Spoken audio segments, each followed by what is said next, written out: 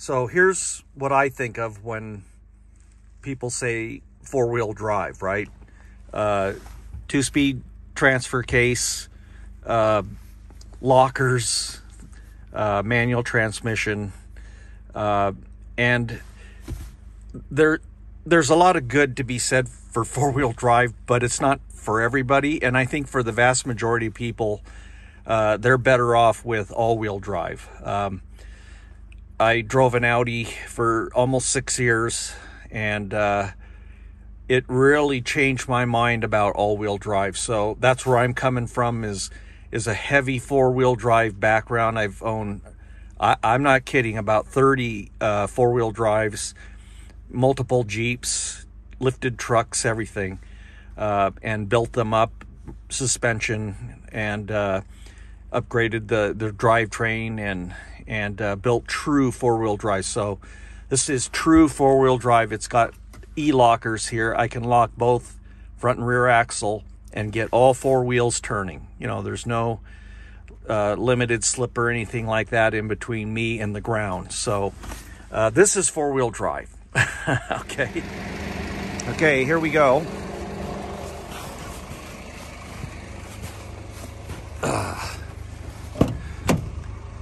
It's crazy.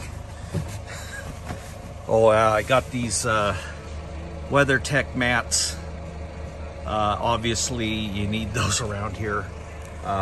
Really nice. I mean, they fit really good on the 2023s. This company right here, WeatherTech. A couple $100.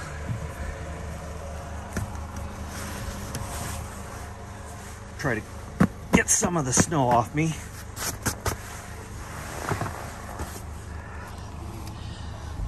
Okay.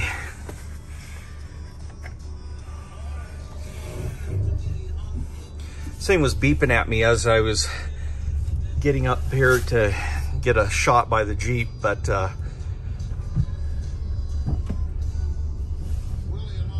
it was saying tipping hazard. Okay. So here's my driveway.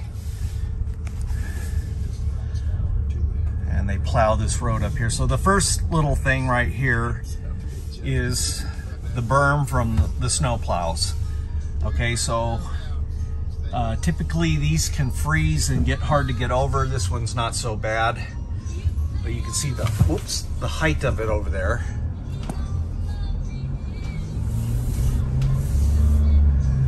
People drive fast around here. They're used to driving in the snow. Me, not so much. All right, this is solid ice on these gravel roads and a little bit of snow over it. They've plowed them and graveled them, so they're pretty good. So we'll get up here where we can get in some snow. Hang on. So we're going over to a friend of mine. He's not here, but I check on his house. Make sure his heaters are going and his plumbing isn't freezing. And here's his driveway. And as you can see, it is not very... Woo. Okay, so I went over the berm. It was quite a high berm, and it had to work at it. And then the collision control, you know, it was close to an obstacle or something, and the van started beeping. But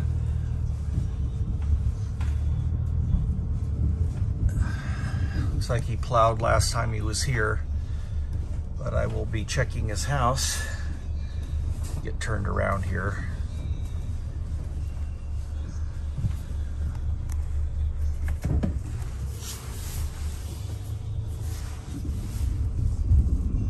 And of course, Mercedes is 360 degree. Now the van's working a little, slipping just a tiny bit.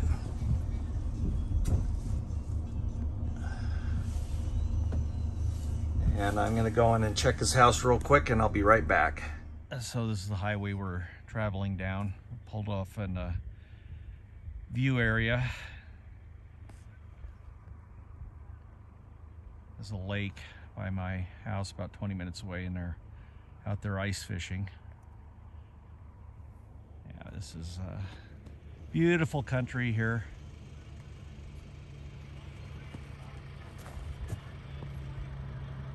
There's the old Sprinter.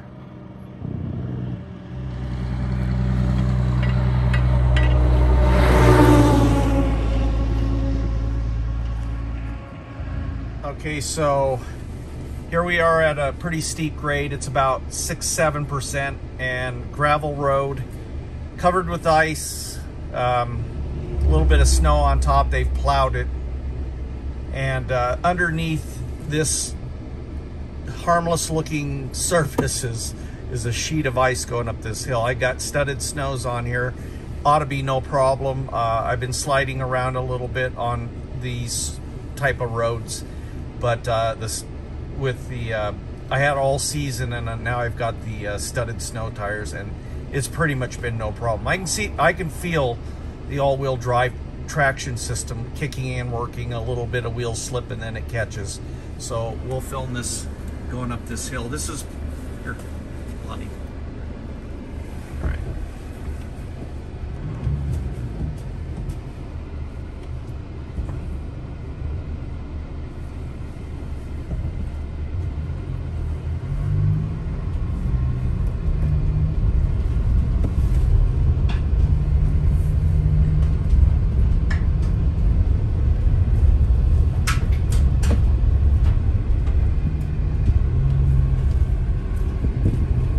Absolutely no challenge for this thing. So I don't know, you know, when you're comparing 4x4 true four-wheel drive to limited slip all-wheel drive system, it's kind of apples and oranges. It just depends on what you're going to be using it for. If you're not going off-road seriously, then I think all-wheel drive is actually a better solution. So a lot of people were concerned about the loss of the four-wheel drive on the 2023s, or excuse me, the 4x4. But I don't think it's that big of an issue. I think this is going to work for 9 out of 10 people, and only the person that's really going to go truly off-road. Here's some snow. We'll go in here. All right, got it, Inga. I'm gonna give it a. Okay, so I punched it right there in that 3-4 inches of snow, and it just clawed its way through. It slipped a little bit. I mean, it's really seems to be a pretty good system, and I've got a frame of reference because we had an Audi Quattro for almost 6 years driving in this stuff, and it's not that big of a deal, right? And people here in Montana know how to drive in this crap, so I'm doing the same speed limit I normally do up this road, which is 30-35 miles an hour. There's some blind corners, so you got to watch it, but you got some Yahoo and a big 4x4 coming flying around the corner here. But anyway, I'll get back when we have another obstacle. Okay, I just got back from my test drive, and I give you my final thoughts, my final verdict. I think the first question that people should ask themselves, do I really need true four-wheel drive? 2-speed transfer case, you know, on demand, high-low range, all that stuff, right? Unless you're doing some serious off-roading, you know, unimproved roads, washed out roads, muddy, deep mud, deep snow, you know, where you're going over and around obstacles, and, you know, you got your vehicle set up, it's lifted, it's got bigger tires on it. You really want to get out there away from everybody, right? Okay. If that's the case, then yes, I would say definitely go with the 4x4 as opposed to the all-wheel drive. Now, that said, you're talking about a very, very small percentage of people. Most people that buy these 4x4s and equip them as an adventure van, they're not going to do that, right? They're not going to want to take their $150,000, $200,000 Sprinter conversion and four-wheel that thing. okay? I've four-wheeled for years.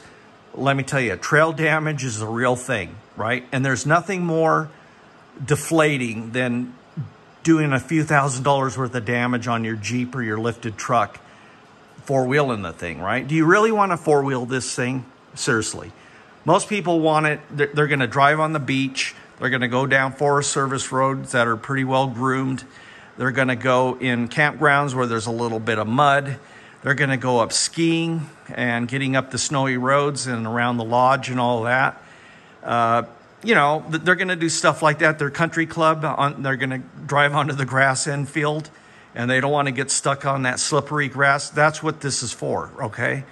It is not, Mercedes never intended people to four-wheel these things hard, right?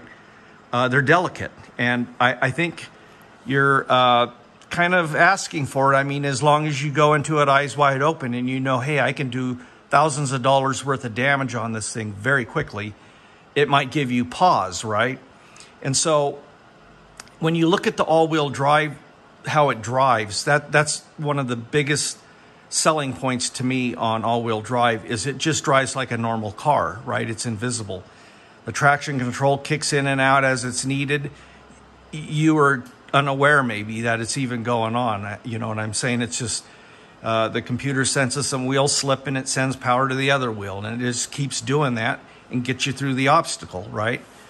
And, you know, you saw me, I was in some pretty, you know, not real deep snow, but it was 5 or 6 inches at times, and going over snowy berms from the snow plows, up, leaving businesses, that little lip up onto the road, going up some 5 to 7 degree grade hills and all that. And the all-wheel drive system performed flawlessly. I never at any point felt like I was going to get stuck or you know, that, you know, the van was even working that hard. I mean, it just worked great.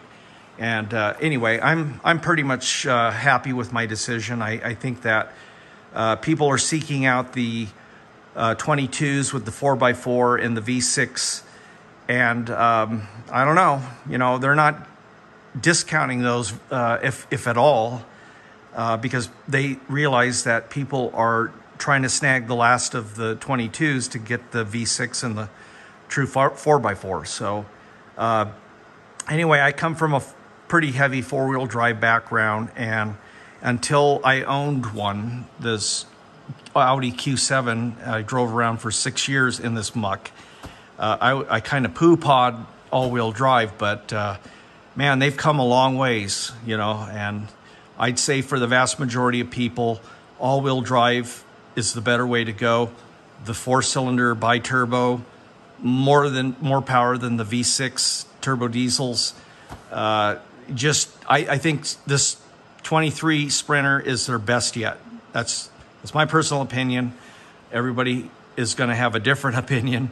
But I think that a lot of the fears and everything that were associated with this transition to the 4 cylinders and the all-wheel drive are, to me anyway, put to rest. I mean, I'm happy with my decision to go this. I could have bought a 22.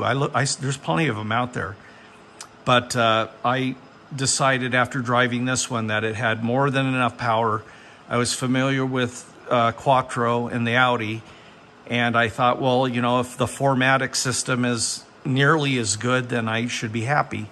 And it is, and I am. So anyway, that's my little review of the all-wheel drive system in the new 2023.